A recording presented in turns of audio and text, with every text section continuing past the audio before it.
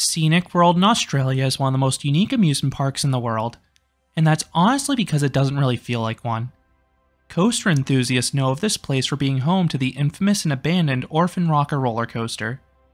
But most people know this park for its stunning location in the heart of the Blue Mountains.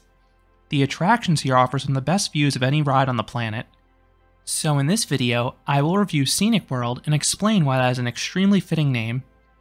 Jamison Valley was once home to an active coal mine, and an inclined railway was used to transport workers and supplies. Once the mine closed in 1945, the Hammond family converted the former inclined railway into a tourist attraction. This was the start of Scenic World, and over time, a few additional experiences were added. But the primary reason you want to visit this park has never changed. You come here for the view. You enter the park on the top level, which sits over 650 feet or 200 meters above the valley. Down below, you have lush rainforests. Then in the distance, you have the famous Blue Mountains, the Three Sisters Rock Formation, and Katoomba Falls. The sights are fit for a postcard. While this review will focus primarily on what Scenic World has to offer, it is worth noting there are all sorts of observation platforms and hiking trails in the nearby area. There is more than enough to fill a day if you love nature. These are free to access. Scenic World, by contrast, is not free. It will cost you roughly 50 to 60 Australian dollars per person to enter the park. This ticket includes unlimited access to the park's 3 rides and all the walking trails.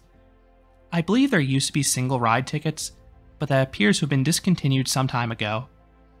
If you buy your ticket in advance, you can skip the queue to enter, but you will need to specify your arrival time. This is one of the few parks still doing timed entry, but there appear to be plenty of time slots available even the day of, and there was no shortage of walk-up availability. You just had to wait in a line to get your ticket if you showed up in person. That also ties into the next bit of information: getting there. Scenic World is located in Katoomba, roughly 100 kilometers west of Sydney. This is roughly a 1.5 hour journey by car, and there's a free parking garage available if you have a car. Many people who visit are tourists from Sydney without a car. There are several Blue Mountains day trip excursions from Sydney that include transportation, Scenic World, and a few other sightseeing attractions. We looked into this, but we decided against it for 2 reasons: cost and convenience. These day tours typically cost over 200 Australian dollars. We also didn't like how regimented they were. Many seem to give you about an hour tops at Scenic World. That's enough time to do each attraction once, but it does not give you enough time to slow down and really soak everything in.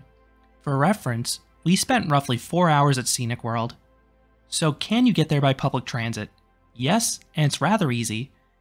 You can catch a train from downtown Sydney to Katoomba Station. One way costs $7 to $8. If you use an Opal card, which is the primary card for transportation around Sydney, the daily limit is $16.80 on weekdays and $8.40 on weekends. Keep this in mind for the next part. From Katoomba Station, Scenic World is roughly a 40-minute walk, or you can use a bus. When you buy a Scenic World ticket online, they try to sell you on a ticket for the Blue Mountain bus. This is an extra $40 on top of park admission. Do not buy this. First off, it only runs from 8:40 a.m. until 5:15 p.m. That is it. Second, it only runs once per hour, so if you miss the bus, you'll be waiting a while for the next one. Compare that to what we did. We used the 686 bus. This is the local city bus servicing all of Katoomba, and guess what? It is included on the Opal network. So if you already hit your daily limit using the train to go to and from Sydney, this bus becomes free. And even if you haven't hit your limit yet, it's roughly $1 to $2 per ride depending which stop you load and exit from. To top it all off, these buses have far more convenient times and availability. They start running by 8:55 a.m. at the latest and run until at least 8 p.m. On weekdays, buses come every half hour. Then weekends, buses come every 10 minutes. And this line takes you to pretty much any of the same places the Blue Mountain bus does. Now I need to talk about this park's setup.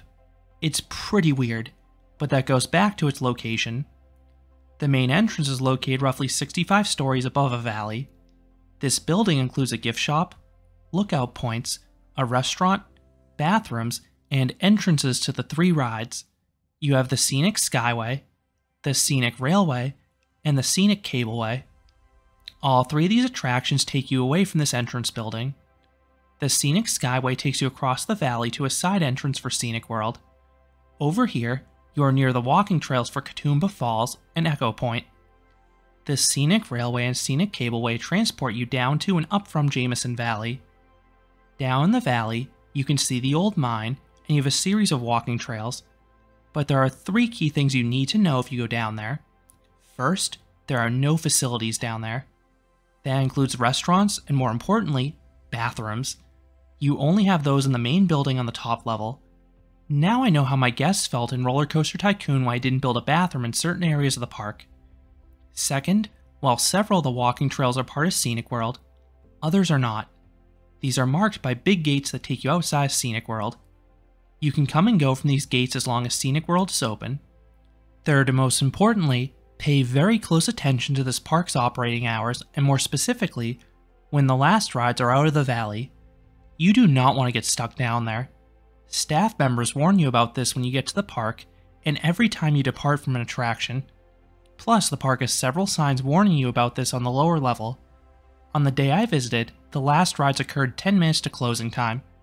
But do you really want to cut it that close? Everything was a 1 cycle wait or less when we visited, but I've heard you may have to wait a few cycles if the park is busy during a holiday. Now let's talk about the attractions.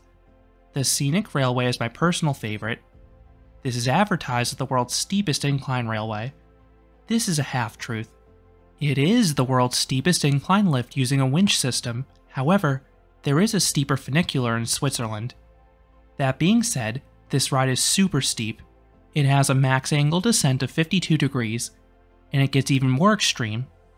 Each seat has a button off to the side that lets you adjust the pitch of the seat. You can move back 8 degrees for a more relaxing ride, or you can move 12 degrees forwards for the cliffhanger experience like we did. With no restraints, it was pretty darn freaky.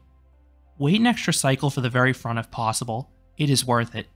It is one of the most unnerving views of any attraction. While I've been on steeper coasters, you move down those drops freely. It feels unnatural traveling down the track at a controlled rate at this angle. The track looks like it just disappears, especially because it passes through a few caves. I think the other two rides offer more scenic views, but this was my personal favorite because of the psychological aspect, and the views were pretty good too in the bits when the trees open up. This one is better experienced riding down the valley, but going up is fun too. The Scenic Cableway is a gondola going up and down the valley. For the best view, you want to be at the front of the gondola staring down at the valley, or off on the side looking towards the Three Sisters. This is to your right if you board at the lower level, or to your left if you board from the top. This ride offers a stunning vista of the Blue Mountains. The experience was equally as fun going up and down for me. The Scenic Skyway travels across the valley. One side offers comparable views to the cableway as you look over the vast mountain range. The other side offers an incredible view of Katoomba Falls as you pass directly over it. Then the center of the gondola has a glass floor, so you can look down 80 stories at the rainforest beneath you. It is such a cool view. I recommend riding this one at least twice to see everything. Then the lower section has these walking trails. Most people are focused exclusively on the rides. Those are the highlights, but these trails are worth checking out if you like nature. The lack of people made them quiet and relaxing. I would say there are about a half hour of trails down there within the park's boundaries. The park has signage down there estimating how long each path will take to complete. From our experience, it often took half the time the park estimated. For the younger ones, there is the Gruffalo Spotters Trail. You download an app on your phone in advance, and then you use augmented reality to spot the characters. It seemed to be popular with kids, but I prefer to focus on nature itself. The one other thing to see down there is remnants from the old coal mine. You have a few viewing ports into the mines themselves, plus some old equipment lying around. Moving back to the top level, there are two final things I want to mention. First, we did not try the restaurant. Since we only spent a half day at the park, we chose to eat at the downtown Katoomba area instead. But I love the seating area overlooking the valley. Second, I need to talk about Orphan Rocker. This roller coaster was designed in-house in the 1980s.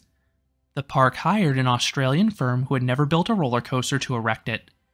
While the layout was completed, it never opened to the public. If you want to see it in action, There is some very rare footage from the Roller Coaster Club of Great Britain showing off the ride operating with a lucky rider. This would have been a really cool coaster. While it would have had a modest top speed under 30 miles per hour or 48 kilometers per hour, two things would made the experience. First, the setting. The ride was surrounded by trees, and then one of the turns took place at the edge of the valley. Second, the rocking. It would have felt like a sit-down suspended coaster similar to Seven Dwarfs Mine Train at the Disney parks, except that ride is not located on the edge of a cliff. While information about this coaster is a bit tricky to come by, it appears Australia was developing AS3533 for amusement rides as the coaster was being built. This required the park to revise the design a few times to be compliant. It sounds like the coaster didn't gain the necessary clearance to open. Eventually the park gave up, leaving the coaster to rot. It's actually pretty jarring to see. Most of Scenic World looks nice, but then you have a rusting coaster passing over the entry plaza.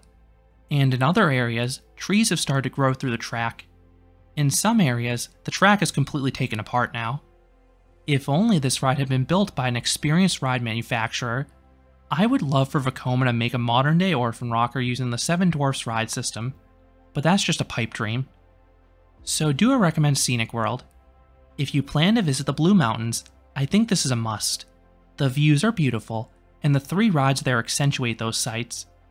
If you're a coaster enthusiast, I think this place is worth checking out. It's pretty surreal seeing the legendary Orphan Rocker in person, and anyone can appreciate the views this park offers. Based on my tastes, I preferred the traditional amusement parks of Australia, but this beats most other observation attractions I've done elsewhere. So those are my thoughts on Scenic World, the unique amusement park in Australia's Blue Mountains. What are your thoughts about this park, whether it be the rides themselves or the overall experience? Let me know down in the comments. If you enjoyed this review, I would appreciate it if you gave this video a like, and you considered subscribing, because there'll be a lot more roller coaster and amusement park videos here at Canopy Coaster. Thanks for watching.